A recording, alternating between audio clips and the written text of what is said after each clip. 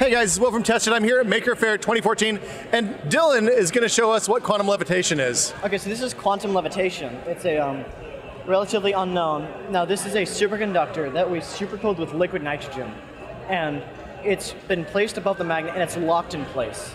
So anything under there, it doesn't move it at all because why is it locked in place?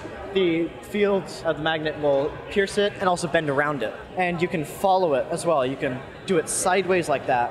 It will work upside down too.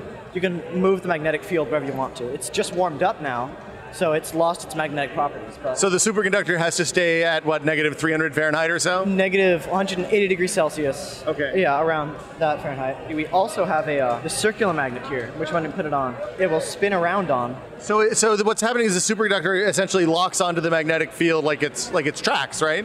Yeah, it's trapped in it. Like here's the magnetic track where if we push it, it will go around. The only thing that would be stopping it would be the air resistance that there is around it. And there is some gaps in the magnet, so that is an error that we can't really bypass. But aside from that, so these are all aligned in the same direction, and these are all aligned in the opposite direction. Yes. So these are just neodymium magnets, yes. And there we go. Stay there.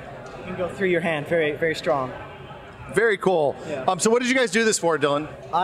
In my school we have this thing called an 8th grade project. The teacher says like, okay, you're gonna have to do something for your 8th grade project you've never done before. Saw a video of it and thought, what if I can do this for under $400? And I could. Very cool. Well, thank you so much, Dylan. And of course, we'll have more from Maker Faire 2014 on Tested. I'm Will. See you guys later.